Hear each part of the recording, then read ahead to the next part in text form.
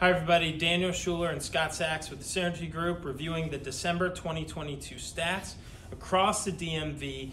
One stat that caught our eye in particular, homes that have been selling between 30 and 90 days on market. That is a large chunk of our inventory right now. Homes are taking longer to sell. For everything from 25% to 40% of the inventory is falling in that category. Speaking to that, buyers are just not out making as many offers. New pendings are down across all three jurisdictions, anywhere from 35 to 45%.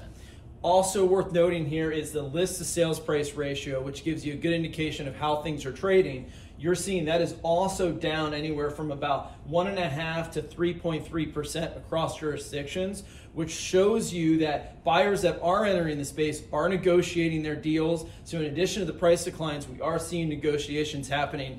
This could be the time to step into the market.